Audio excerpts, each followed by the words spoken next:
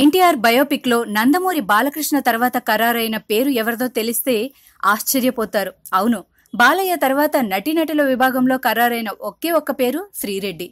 శ్రీరెడ్డి ఎవరో గత 2-3 వారాలుగా తెలుగు ఛానళ్లు, వెబ్సైట్లు ఫాలో అవుతున్న వాళ్లకు ప్రత్యేకంగా చెప్పక్కర్లేదు.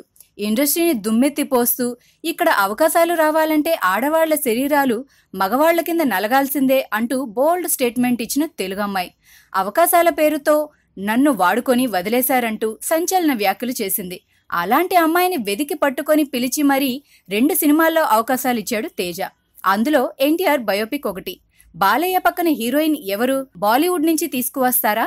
విద్యాబాలన్ ఖరారైందా అని ఆలోచిస్తున్న బాలయ్య అభిమానులకు శ్రీరెడ్డి ఎంట్రీ షాక్ ఇచ్చేదే. మొత్తానికి శ్రీరెడ్డి అనుకున్నది సాధించింది. వివాదాస్పద వ్యాఖ్యలతో కెమెరా ముందు రెచ్చిపోతే జనం దృష్టిలో పడతామని, అవకాశాలు వెతుక్కుంటూ వస్తాయని శ్రీరెడ్డి నమ్మింది.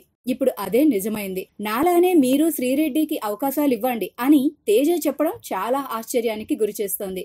అంటే శ్రీరెడ్డి మోసపోయిందని, అమ్మాయిల్ని అవకాశాల పేరుతో వాడుకునే వాళ్లు పరిశ్రమలో ఉన్నారని తేజ నమ్ముతున్నాడా? అయితే శ్రీరెడ్డికి ఇప్పుడు పిలిచి అవకాశాలు ఇచ్చిన వాళ్లంతా ఆ బాపతే అనుకోవాలా? శ్రీరెడ్డికి ఎన్టీఆర్ బయోపిక్ లో ఛాన్స్ ఇచ్చాడు సరే, బాలయ్య దానికి ఓకే అంటాడా? ఎందుకంటే ఈ సినిమాని చాలా ప్రతిష్టాత్మకంగా తీసుకున్నాడు బాలయ్య. నటీనటుల ఎంపికలో తనదే తుది నిర్ణయమంట. మరి బాలయ్య శ్రీరెడ్డి రాకని ఆహ్వానిస్తాడా? ఇలా ఎన్నో అనుమానాలు. వీటికి సమాధానాలు ఎప్పుడు దొరుకుతాయో చూడాలి మరి.